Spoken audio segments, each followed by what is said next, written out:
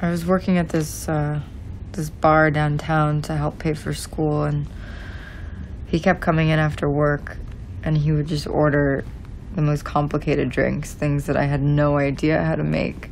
And one night he climbed over the bar and offered to teach me how to make them. And he ended up staying until we closed. And then he asked me out. And you went? I didn't know who he was or what he did. He was just this guy in a suit. Watched me while I made drinks, and it made me really nervous. And he stared at me like I was a painting. He had this beautiful sailboat, and he took me out on it, taught me how to ski. He swept me off my feet.